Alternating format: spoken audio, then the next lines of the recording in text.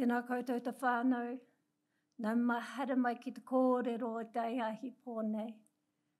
Tēnā koe e tāhorangi, tēnā koe whaia, tēnā koe whaia, tēnā koutou katoa. Nō reira me timata tātou ki tēnei wāhanga o te hui, me te tahi karakia. Let us pray. He honore, he kroria ki tātua, he maunga rongo ki te whenua, he whakaaro pai ki ngā tangata katoa, hanga e tātua he nākaha ki roto ki tēnā o mātou.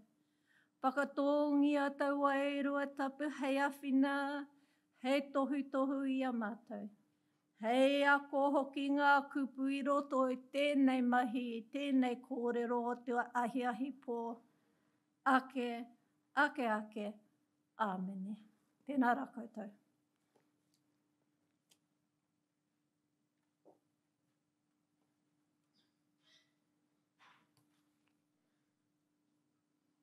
Kia ora, Helen.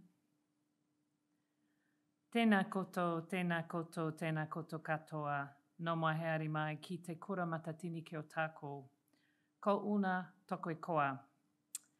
Welcome. My name is Una. I'm the Deputy Chief Executive for Learning and Teaching Services, and it's my very great pleasure to extend a very warm welcome to you all from all of us here at Otago Polytechnic. We are delighted that you have joined us on this very special occasion, Professor Federico Freschi's inaugural lecture. We are pleased to honour Federico and indeed privileged to share in this significant milestone with him. I'm going to give you a little background to our wonderful Professor Federico. Federico joined Otago Polytechnic in October 2019, so just 2 years ago, from the University of Johannesburg in South Africa, bringing to our whānau a wealth of international experience and expertise, a deep understanding and appreciation of the arts in all their forms, and an impressive portfolio of contributions to international academe. Presentations, performances, keynote speeches, and myriad publications, academic journal papers, conference contributions, reviews, poetries, all numbering in excess of 100 at the very least, as well as the numerous book chapters he has authored, and books of which he is also co-editor, including the forthcoming publication with our Professor Jane Venus and Farida Nazia, to be launched next month here at Otago Polytechnic, The Politics of Design, Privilege and Prejudice in Aotearoa, New Zealand, Australia and South Africa. Federico's professional practice is equally rich and collaborative in its scope. He is an active member of several international arts associations, including the Arts Association of Australia and New Zealand, the American Committee of the College Art Association, the Association Internationale des Critiques d'Art, and the Arts Council of the African Studies Association.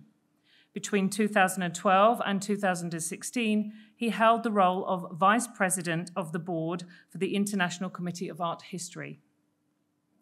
As our head of College of Te Manu Pumanawa, the College of Creative Practice and Enterprise, Federico leads by example, drawing on his extensive learning and teaching practice in the arts. Formerly the Executive Dean, he led the Faculty of Art and Design and Architecture at the University of Johannesburg, successfully transforming learner outcomes, research capability and recognition, as well as integration of Indigenous practice into the curriculum. During his tenure, he curated the first exhibition of the work of Matisse on the African continent. Such is his mana that Federico concurrently held the position of visiting associate professor in history of arts at the Wits School of Arts for the University of Witwatersrand in Johannesburg, where he had lectured and previously been head of school. Professor Freschi is well versed in the commercial and knowledge transfer domains of the arts, having been the executive lead and curator for the prestigious Goodman Gallery Cape in Cape Town, South Africa, and also worked as a key consultant in human resources competency-based assessment techniques. Federico is a multidisciplinary arts practitioner as well as an academic. Many of you here will know him as an accomplished opera singer, and we at OP believe that he has set the singing standard for the mihi whakatau, which is indeed hotly contested, I can assure you. He is also a creator of the sartorial, Some of you here will have his pieces hanging in your closet, or maybe wearing them this evening. He is, indeed, a purveyor of exquisite interiors, including what can only be described as editorial felines. That's very posh pussycats. And fine dining experiences. Those who have had the pleasure of he and his partner Neil's hosted soirees can surely attest to this. Finally, Federico is a wonderful colleague who lives our values by empowering others, having the courage to challenge our thinking, caring for the people and programs in his college and in our wider community, and by always being accountable for that which he leads, collaborates on, and generously shares with others. We are indeed very fortunate to count him amongst our academic leadership team. It is then, with very great pleasure, that I ask Professor Federico Freschi to come forward and share his inaugural professorial lecture with us. Kia ora.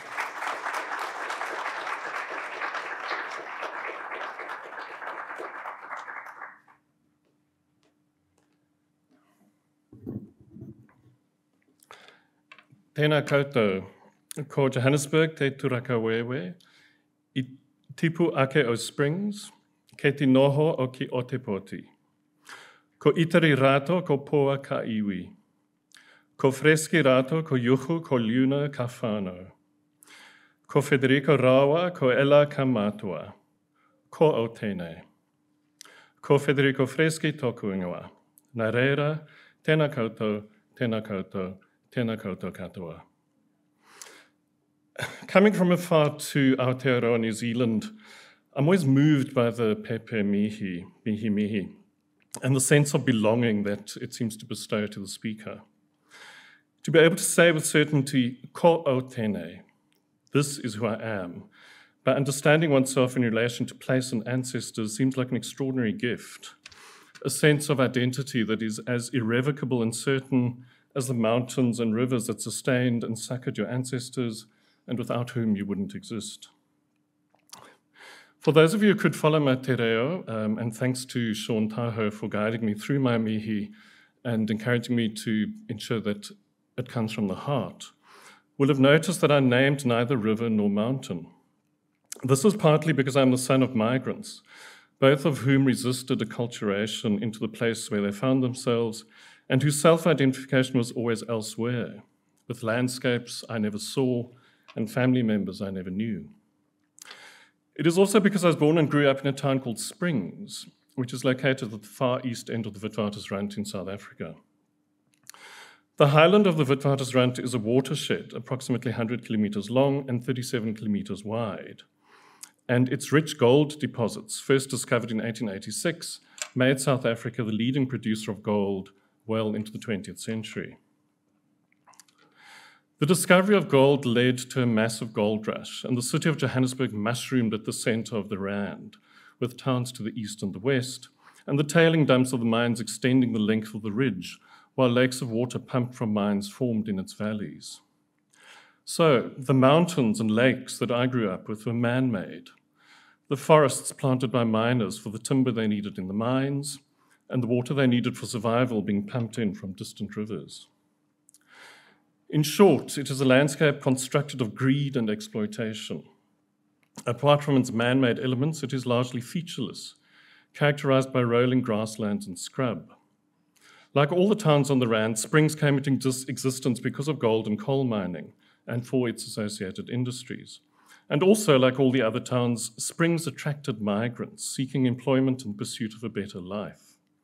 By the mid-1960s, when the gold was all but gone and the industry in decline, this included my parents.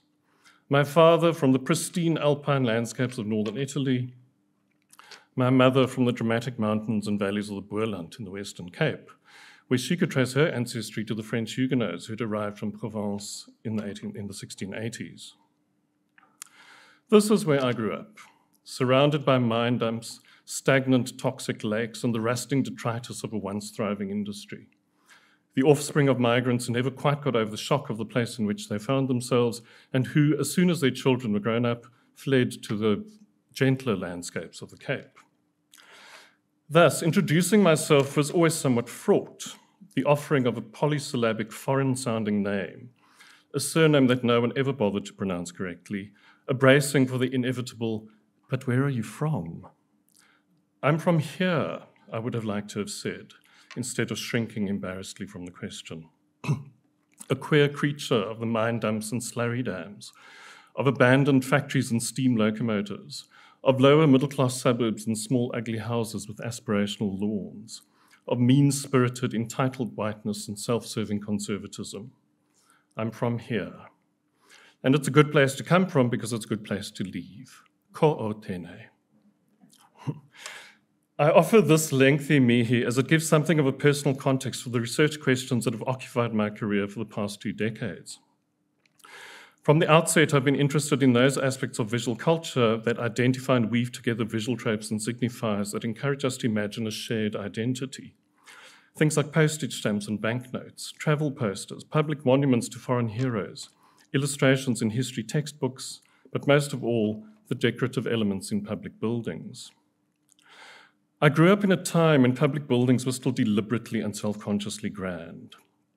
Before governments began parceling up and selling off their responsibilities for the enrichment of the highest bidder, even the most modest of public buildings could boast a well-appointed entrance lobby, with iconographic elements on their facades and interior decoration that resonated with the bureaucratic functions to which they were dedicated. From an early age, I was intrigued by the connections between the images of proteas, wild animals, so-called tribal black people, sailing ships and coats of arms, on postage stamps and, very occasionally, since I didn't see them very often, banknotes, and the decorative elements in and on the buildings that I saw when I accompanied my mother on her errands. Even then, I felt the seductive pull of their didactic intentions, as if they contained some kind of promise of a less alienated self, if only I could learn how to read the instructions. At the same time, and without wanting to imbue my pre-literate self with a precocity beyond his years, I resisted their sententiousness. Even then, and although I didn't have the words to express it, I was skeptical about how something so layered, complex, multifarious, and personal as identity and belonging could be conveyed by a stock set of signifiers. And as I became subject to the indoctrinations and sophistries of apartheid education, I was left with a continually nagging set of questions. Whose history, whose identity, whose right to belong did these signifiers convey? Later, these questions would crystallize into what would eventually become my PhD, entitled The Politics of Ornament, and the body of work that flowed from it. The longer arc of this work is not concerned with the grand gesture of the public building itself, but rather with the ornamental elements of adornment that allow us to read into them constructs of nationhood or identity. Ornament may seem incidental, but it is never innocent or marginal.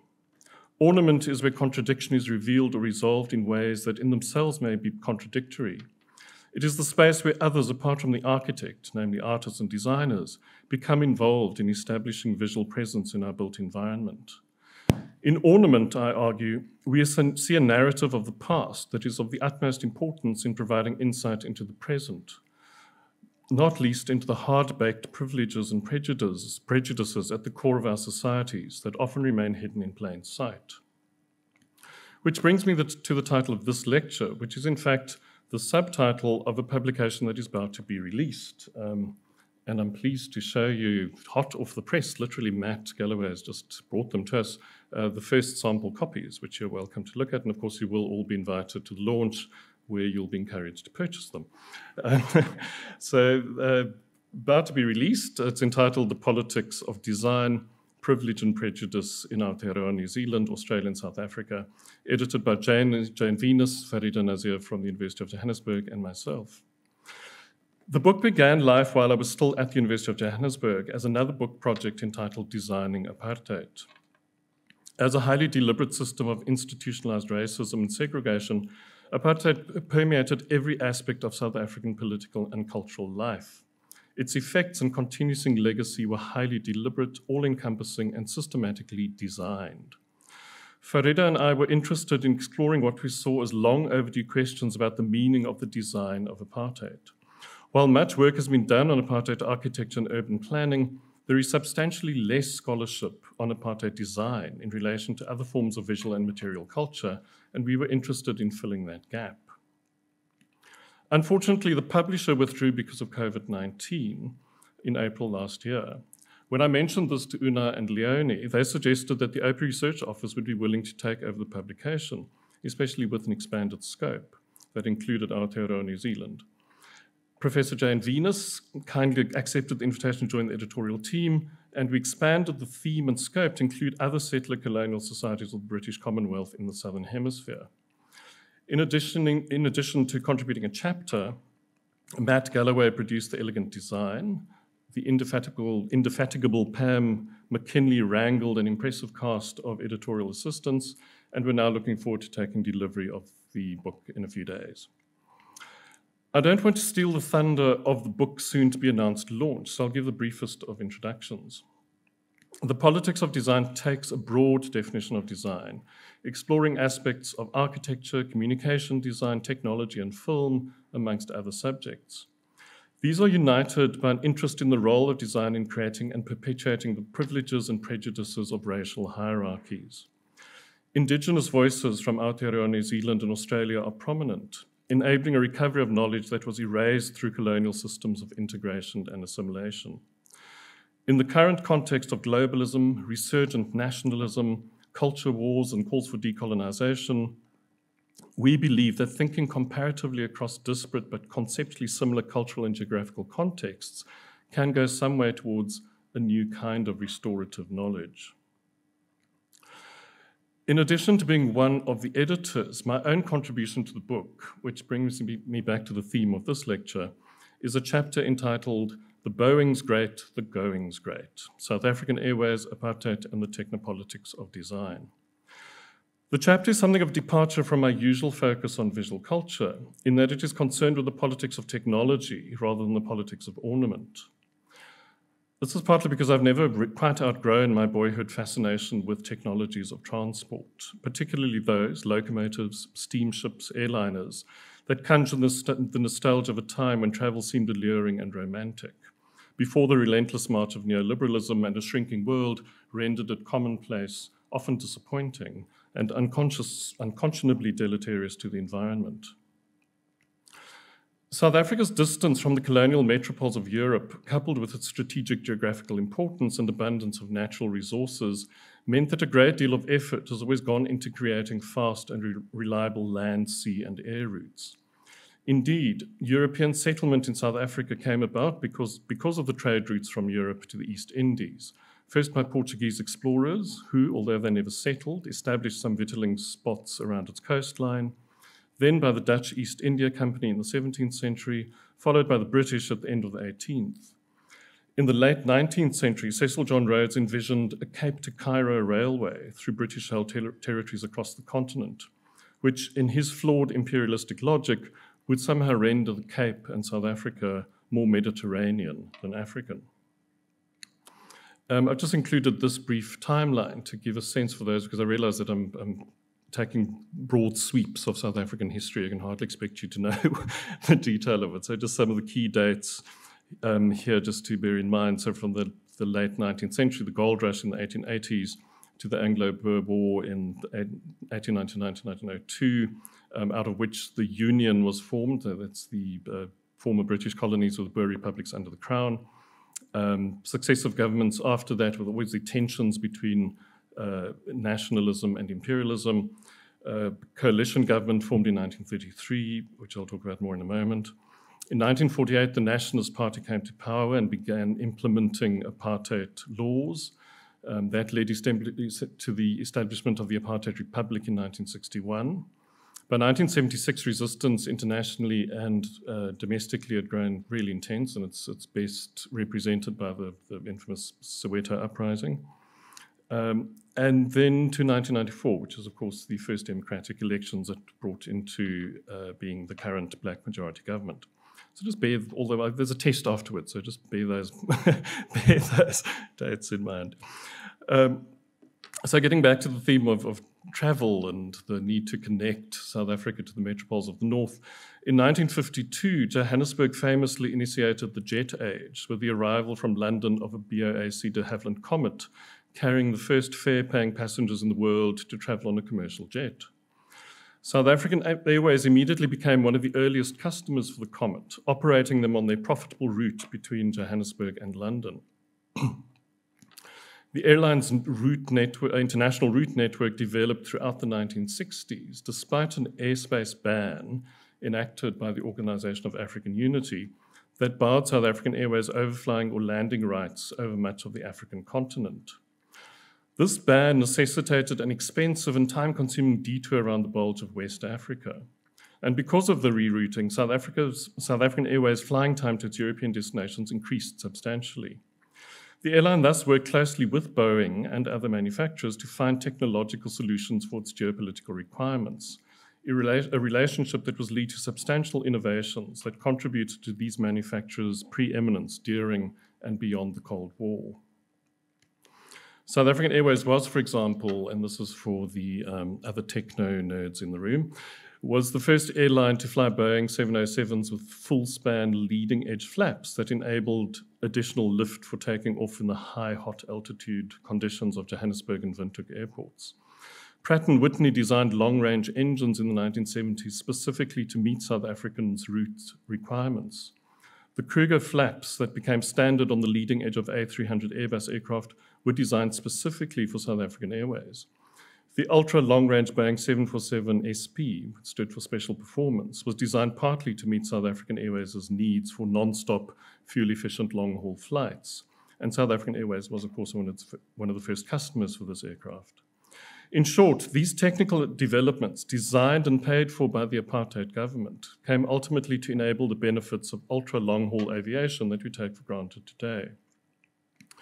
In my chapter, I argue that the complicity of these international suppliers and the benefits that accrued to them raise important questions about the morality of technological artifacts and the ways in which we continue to benefit from design that was originally sponsored in the name of oppressive political regimes.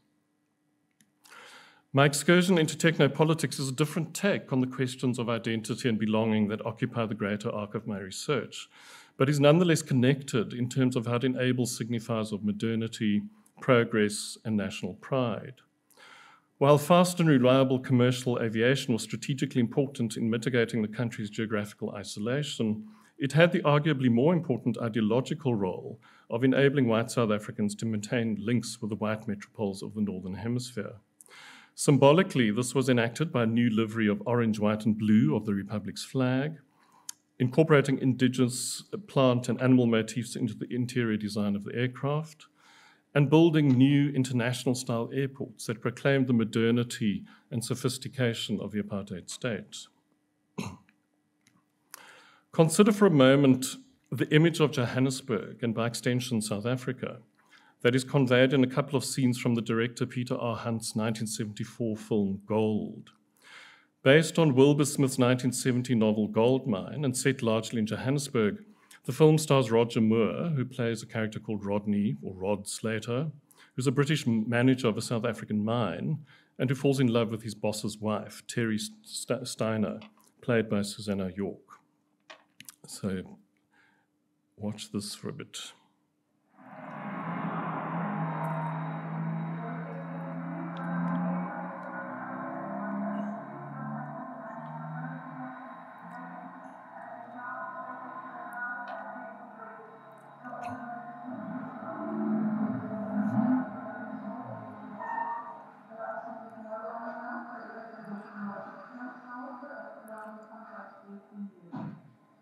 For all passengers traveling in the area of Seoul and in New York, please proceed to the International Departure Hall for clearance of passport control.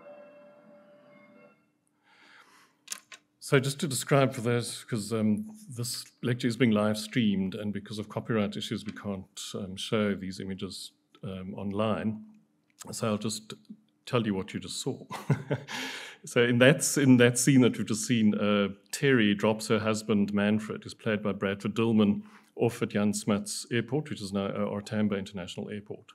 We see her cream-colored Mercedes-Benz convertible speeding up an elevated off-ramp as the camera pans to show the sculptural brise-soleil of the International Terminal building, while a voice-over airport announcement notes the delay of a South African Airways flight from Athens and Nairobi. As the convertible pulls up to the departure hall, we hear another announcement, first in Afrikaans and then in English, of the imminent departure of a UTA French Airlines flight to Île de Sal and New York. In a later scene, which you're about to see, Terry and Manfred are once again at the airport, which is now decorated for Christmas. After a brief exchange at the UTA counter with a nattily dressed check-in officer, UTA's futuristic uniforms of the period were designed by André Courage, and a black porter, we see an establishing shot of a UTA DC-10.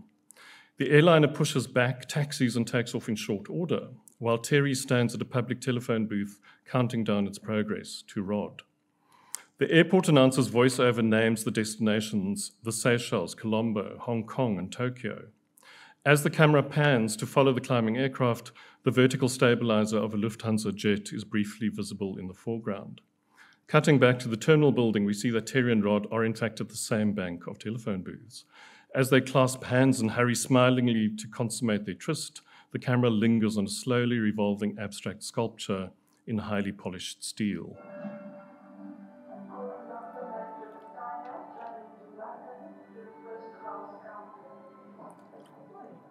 Good morning. Merry Christmas. Merry Christmas to you. Here, I'll take that. I'm sorry, Teresa, but I'll make up for it on New Year's Eve. No good trip? Your ticket? Your boarding card? Thank you. Bye. Bye. International artefacts related to impact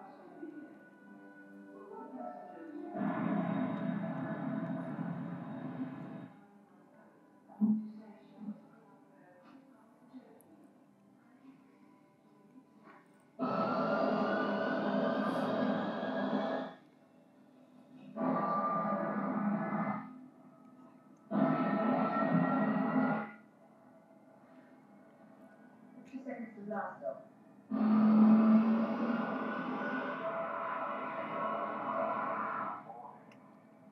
And then you got to wait that long.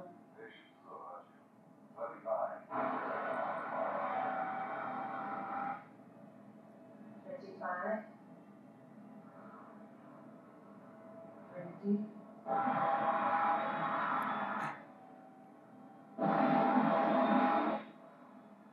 Oh, that's 15 seconds early.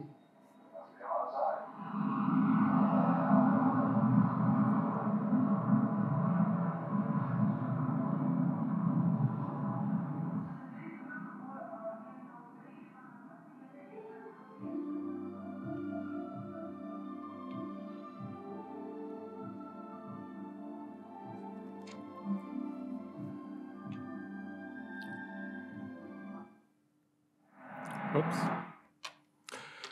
Thus, the scene is set for an international romantic thriller that could be taking place anywhere in the Western world. Of course, there's no shortage of local color in the film. There's a protracted scene of black miners doing traditional dances, performing to racially segregated audience with white bosses and their wives on one side of the stadium and black miners and their families on the other. However, these are background elements. The foreground is a Johannesburg that is the prosperous, glamorous playground of white privilege. These scenes deftly convey the imaginary of a sophisticated, technologically advanced white South Africa by a few innocuous signifiers that are effectively hidden in plain sight. The announcement of international destinations, even though in 1974, South African Airways would not have flown from Athens via Nairobi, and UTA did not fly to New York via Île de Sal. The latter was, in fact, South African Airways' route, the airline having contributed substantially to the construction of an airport on Seoul expressly for the purpose. The presence of European airliners in defiance of international sanctions, a terminal building full of fashionably dressed white people, the dramatic Brazilian-inspired modernism of the airport buildings, the interiors of which are decorated with sleek, abstract artwork. The ostensible innocence of these things belie an immense and systematic program of image building on the part of the apartheid government, with architects, artists, and designers the unwitting accomplices. The artwork commissioned for public buildings in this period often conforms to a particular kind of lyrical abstraction, with rough, textured finishes and abstract patterns and forms evoking the early 20th modern artists' interest in so-called primitive artistic forms from outside the West, as they struggle to find a new visual language to describe the disruptions of the modern age. During the 1960s and 70s, this latter-day primitivism became something of recurring theme among South African artists in their pursuit of an authentically South African form of modernism.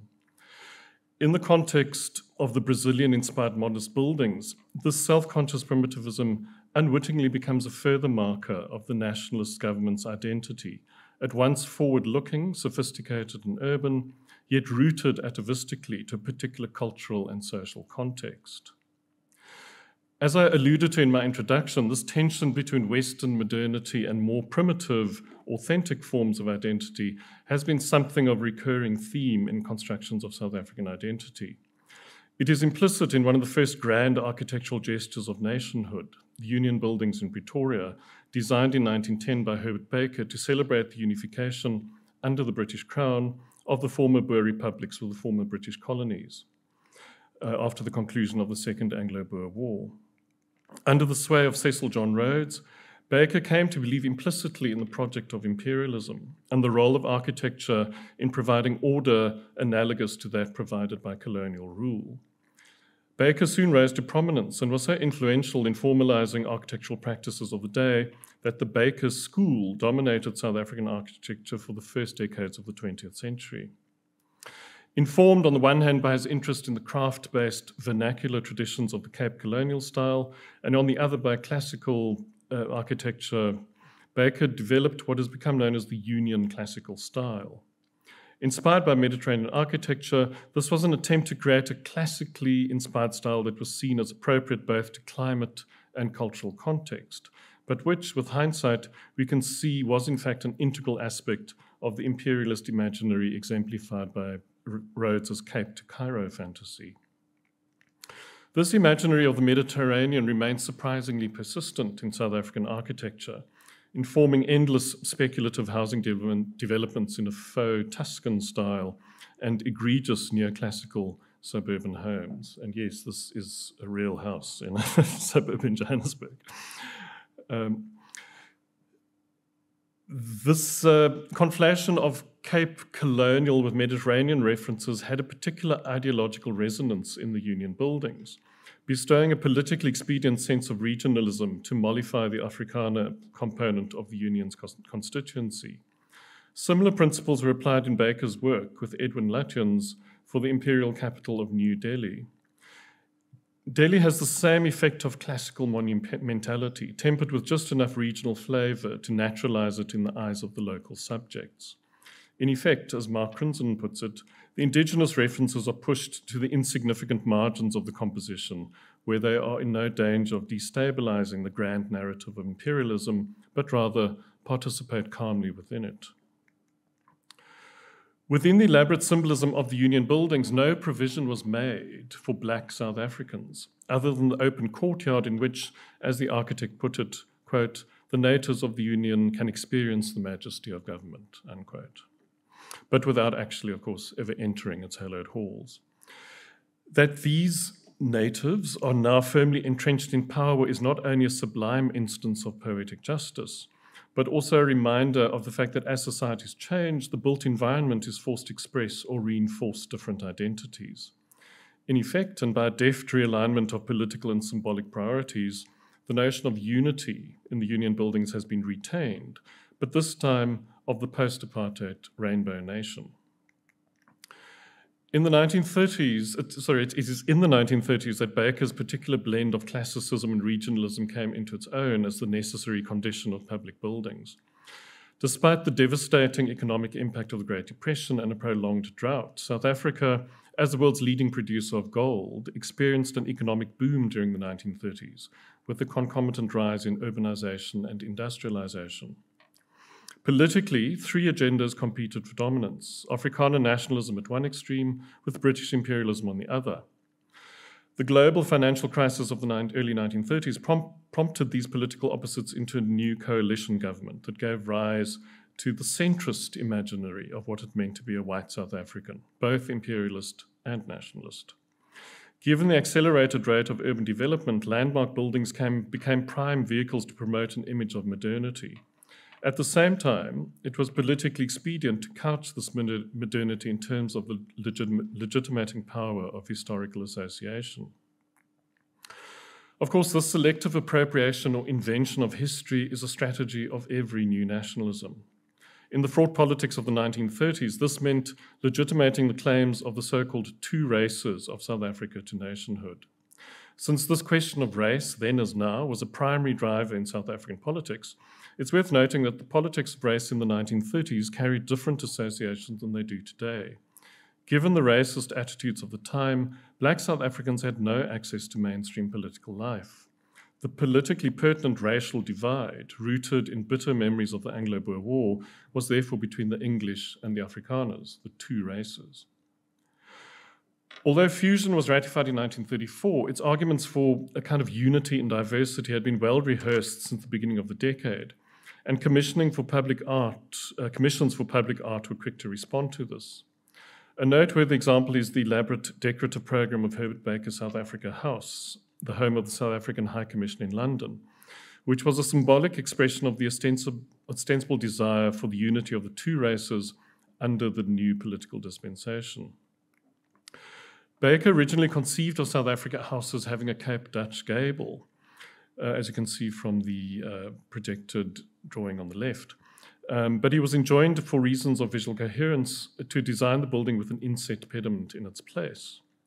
At the level of detail, however, the classicism gives way to a wealth of decorative details that express notions of indigenousness, both in terms of representations of fauna and flora and in the use of South African materials for fittings and furnishings. The metaphor is extended to the gilded figure of a winged springbok, which appears throughout the building as a constant reminder of the leap of imagination required to effect what Baker termed, quote, the consummation of the fuller union of the two races, unquote. Despite Baker's principled objections to mural paintings, the High Commission insisted on the inclusion of artworks by South African artists. All of these artists went on to execute important commissions for public buildings in South Africa throughout the 1930s, and in so doing restated and amplified the themes first articulated in South Africa House. The various murals certainly reinforce what were to become standard tropes in the construction of white South African history, and indeed staple fodder for generations of school children to come. These are the European discovery of the subcontinent and the colonists' so-called civilizing mission, the heroism of the pioneer settlers, and the possibility of a peaceful and profitable coexistence of the two races. Master and servant dynamics are also very clearly spelled out. Black people are represented as an anonymous mass of barefoot, bare-chested men with women balancing baskets on their heads. There is a certain irony in the fact that despite being virtually invisible in mainstream, that is white, political affairs, the representation of the so-called native races is almost a necessary condition of the public art of the period. This argues for two reasons.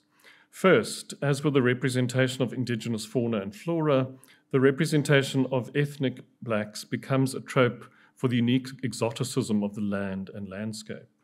By the uneasy logic of the day, this in turn equates to the notion of legitimate conquest and the right to land ownership by white settlers. Indeed, throughout the 1930s, the references to so-called native types in the decorative programs of public buildings were a way of claiming an authentic link with Africa.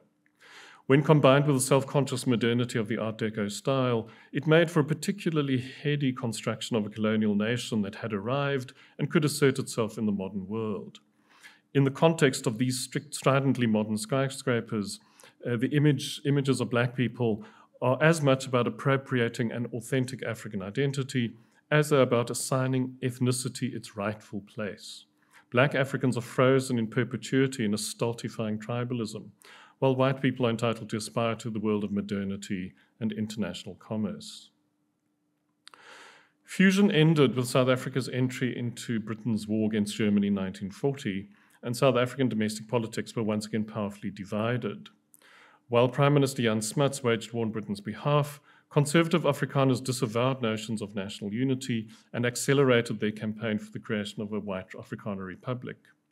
As Afrikaner nationalism loomed ever larger in the 1940s, the comparatively benign construct of the joint destiny of the two races increasingly gave way to deeply racialized notions of Afrikaner dominance.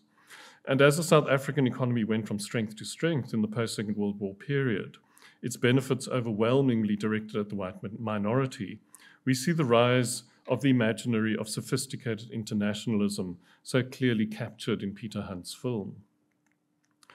South African official architecture was dominated by this mode well into the 1980s. Indeed, in the dark days of successive states of emergency and with the country on the brink of a civil war, little of architectural value was sponsored by the state after the heady days of the establishment of the Republic. It was up to a new government after the transition to democracy in 1994 to reinvent the language of official architecture. Although the new government largely reappropriated the symbolic order in terms of the buildings of the old regime, and invented traditions to fit themselves newly hybridized by papering over the more odious reminders of their previous incarnations, there have been some exceptions.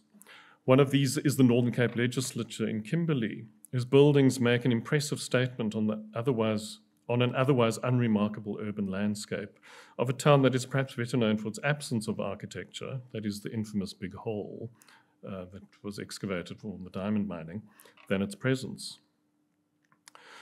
An essay in carefully considered formalism, the Northern Cape Legislature complex is characterized by sweeping curves and organic shapes, color to blend in with a dour landscape.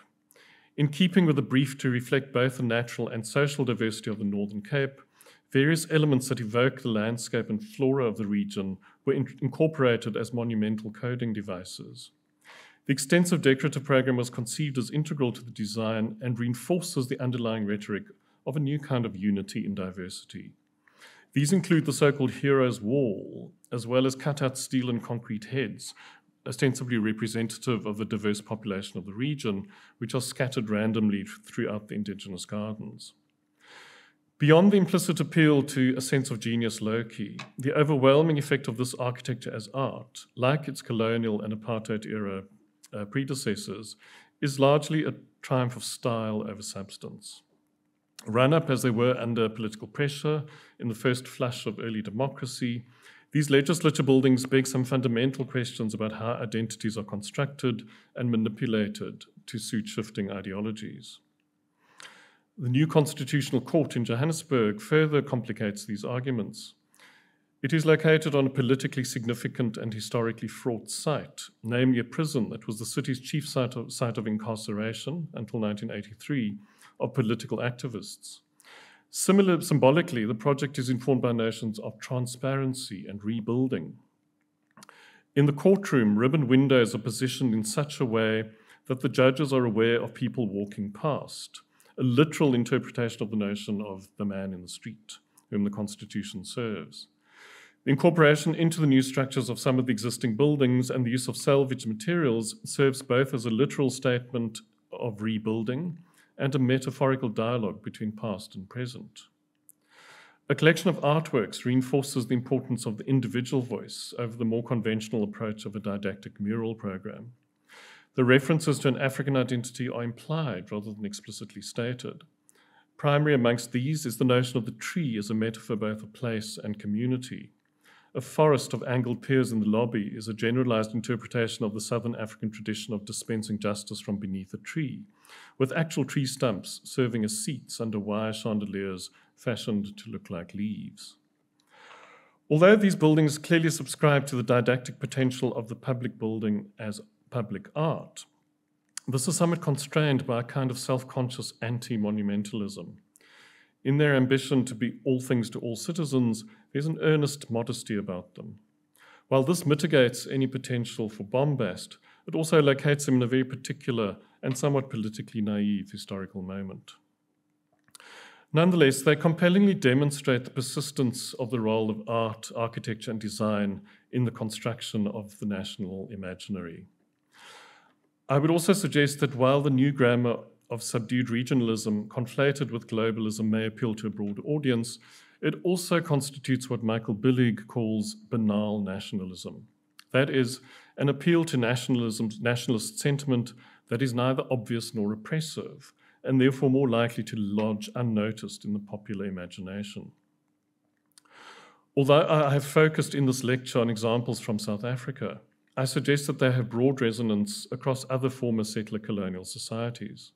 Against a global context of resurgent populist nationalism, urgent calls for decolonizing, and the rise of identity wars and identity politics, or culture wars and identity politics, I think it is also worth being mindful of the insidiousness of this banal nationalism and how it is conveyed through the designed and built environment. Indeed, one may well conclude with Michael Billig that, quote, "If the future remains uncertain, we know the past history of nationalism, and that should be sufficient to encourage a habit of watchful suspicion." In the final analysis, the lessons of history are clear. Assumptions about cultural identity, no matter how inclusive, are never neutral.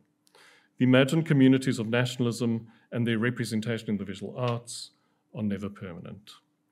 Tēnā koutou, tēnā koutou, tēnā koutou katoa. Thank you so much for being here this evening and for indulging me in this lecture. Thank you.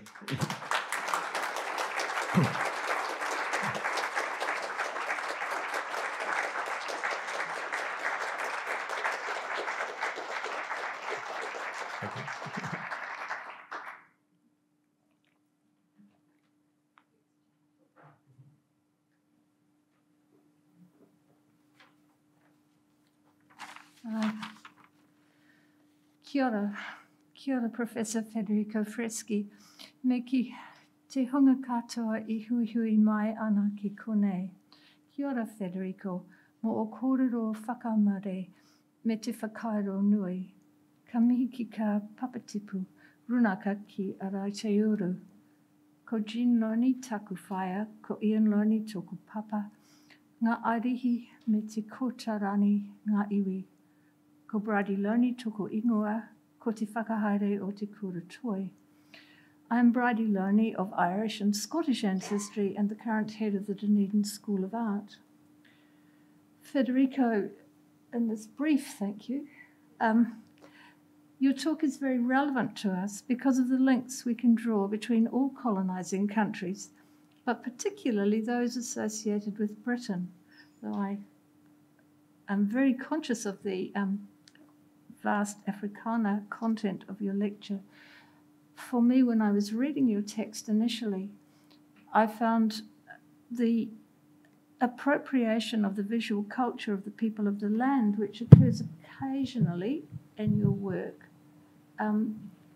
such a different focus from our own country here, where that occurs much earlier in our history. So considering the relevance of one colonising country to another, to the Commonwealth countries, to the impact of modernist architecture. Am I not talking to the microphone? Oh, sorry. That's better. We see vast differences and we see vast similarities. As colonists take control of the environment, what the visual culture does, what the architecture does, of the creation of a new national identity, a colonising identity that controls the use of land, controls the use of people, is it, as Federico makes so clear, it develops an imaginary that is in fact invisible, that becomes naturalised, that is kind of impossible to see, but that informs the assumptions one makes about what should be so and what is so. Architecture, art, and all kinds of visual culture, interestingly, we have film, but Federico's barely mentioned advertising, which of course is now much more pervasive, but separate from art. These insidious activist sort of factors in our imaginary inform us from our very childhood. It behoves us to make them explicit. It's very important for us to be conscious and to become conscious of the things that we take so much for granted. One kind of hilarious and really complicated aspect of Federico's talk was the implications of the development of long-haul flight. Who knew And those maps of the escape around the borders of the African continent of the airplanes are make an amazing image of the avoidance of what is going on in the colonizing environment. Thank you for bringing this knowledge to our community so that we can compare, and for introducing yourself as a professor, Federico, using the frameworks in that beautiful introduction of location in place and context that acknowledge our bicultural understandings of how we position ourselves as the people within Aotearoa. Thank you very much.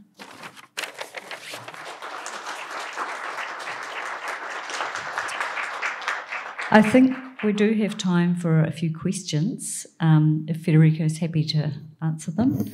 So if people have a question or two, I'm happy to pass the mic around. Yes, Nick.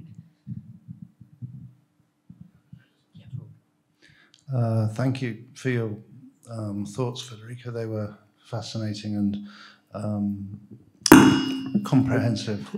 I wonder if I might move your attention momentarily to Ōtepoti, which is a different kind of imperial project designed in Scotland and imposed on a landscape in a rather unsympathetic way. It's a different kind of imperial project, and I wonder if you've got any thoughts about the implications of that model of imperialism. Yes, a research question that I'm just starting to look at is some of the links I think that can be drawn in terms of the language of classical architecture and Johannesburg as a centre of the gold rush in the 1880s and Ōtepoti, Dunedin, centre of the gold rush in the 1860s. And how, you know, within a very small space of time, well, as you say, the Ōtepoti is sort of imported from Edinburgh, rather from Scotland, but immediately embraces that sort of very bombastic Renaissance classical style. A similar thing happens in Johannesburg slightly later, sort of in the 1880s, 1890s. Interesting, just to get another technological first, Johannesburg was one of the first cities outside of Chicago to employ steel frame construction for multi-story buildings.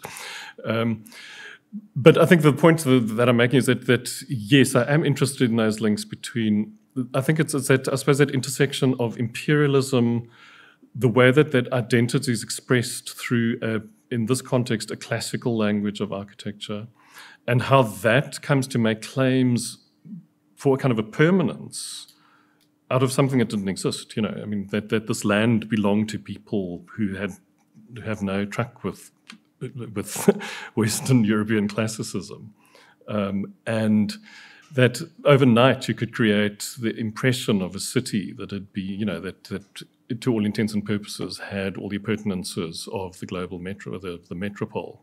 And a similar thing that happens in Johannesburg. And so I'm interested in those kind of tensions, how these new cities claim permanence, use in this context, particular language of classicism. One of the big differences between Ōtepoti, Dunedin and Johannesburg is that in Johannesburg this tradition persists. It's very interesting to see how a rising black middle class has embraced this language of classicism as something aspirational.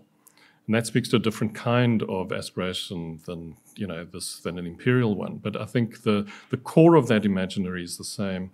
I think the tensions are very interesting to compare and tease out. But that at the root of it is, I think, what Achille Mbembe refers to the ghost dances and slave spectacles that are at the foundation of a city's imagination. And we think, for me, those are really encapsulated in the classical architecture because they seem to evoking the ancient language of the classical world and all of the embedded associations of permanence and authority and didacticism and so on. We mustn't lose sight that they come from sacred architecture and that initially they would have been temples. And somehow those ghost dances remain part of the language. And when we think of the monstrous exploitation of the settlers coming to places like Africa, Australasia, and just plundering the resources, riding roughshod over local populations, that idea of the ghost dances and the slave spectacles for me become really quite profound and affecting, and linger as part of this memory in this architecture. So that was a very long answer to a short question. Thanks for asking it.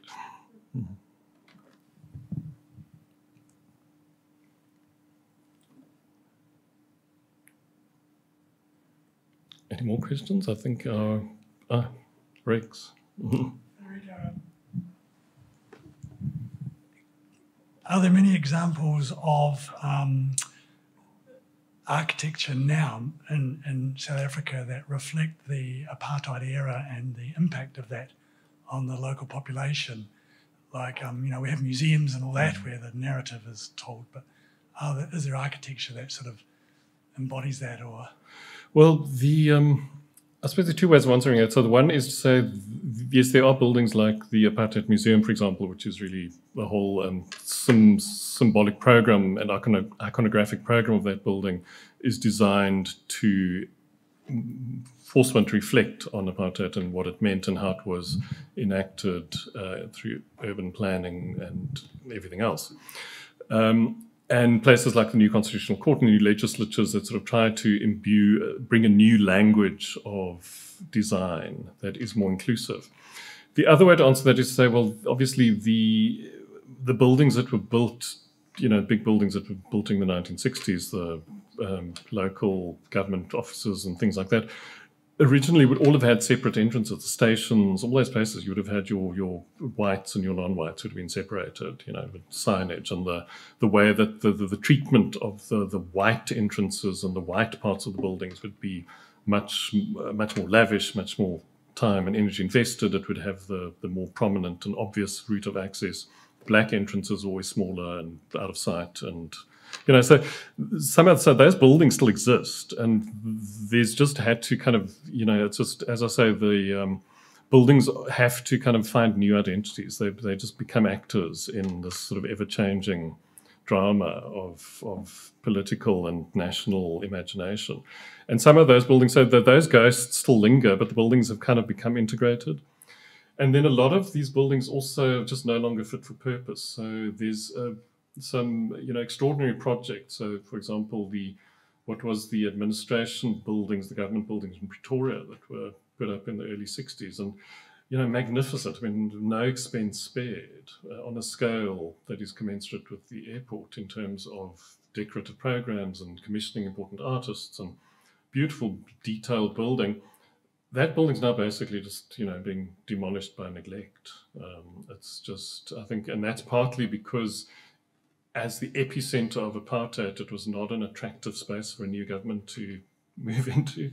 And also just because it's no longer fit for purpose. The buildings have a lifespan and require constant maintenance in order to exceed that lifespan. So I hope that answered your question.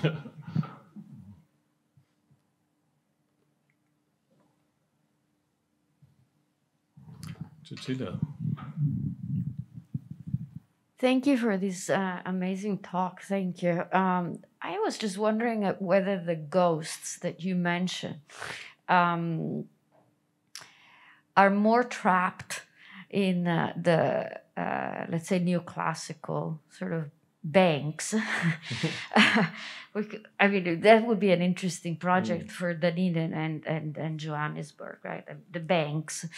Yep. So in the neoclassical buildings, public buildings, or they are more or as trapped in the new sort of fake transparent palaces that we see, sort of being built, in the more, let's say, in the new millennium, let's call it that way.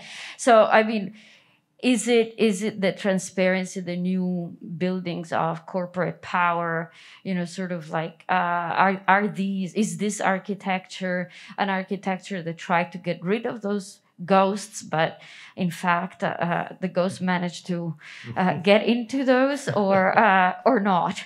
Or is it another form of apartheid where we just like seclude the ghosts in the old buildings and the old temples? I'm just wondering. Yeah, I love that image, Cecilia. Just getting back to the banks, one of the buildings that fascinates me in Otago is the old Bank of New Zealand building on Princess Street. And of course, there's that medallion above the entrance. It sort of evokes the primitive New Zealand. It's all encased in this very elaborate Renaissance entablature. So the ghosts there are very obvious and obviously trapped, yeah. I think there's a big shift that happens, obviously.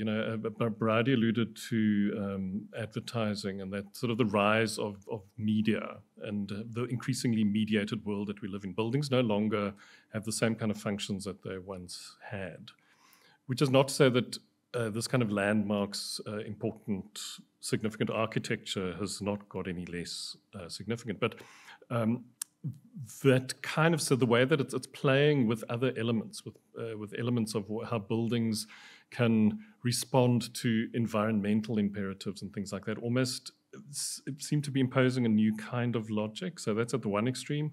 And at the other extreme, it's just the high gloss and self-consciousness of neoliberal capitalism run amok, and as governments increasingly try and offload, they don't want buildings because they're expensive and difficult to run, and they don't actually seem to want anything. They want to offload everything to the private sector. That obviously impacts on the way that buildings are going to keep going forward. But I think I love that concept of what happens to the ghosts in these glass skyscrapers. I think they remain trapped in the air chamber of the of the windows, yeah, of the double insulation, yeah.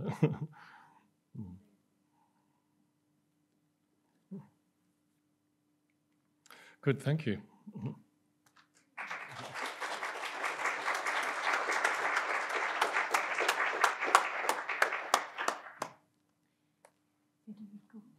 Federico. So okay, the closure. Thank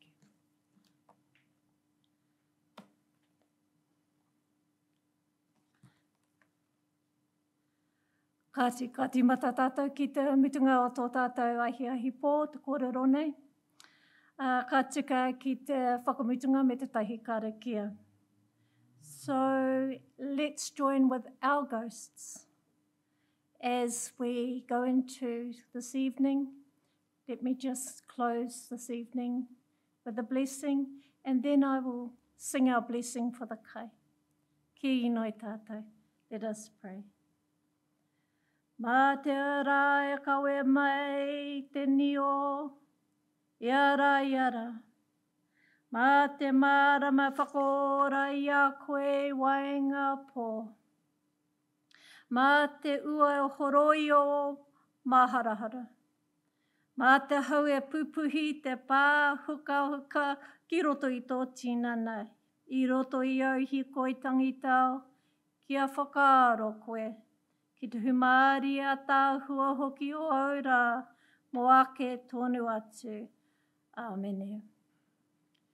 Hei konei au, e te ariki, mana ki te mai ene kai.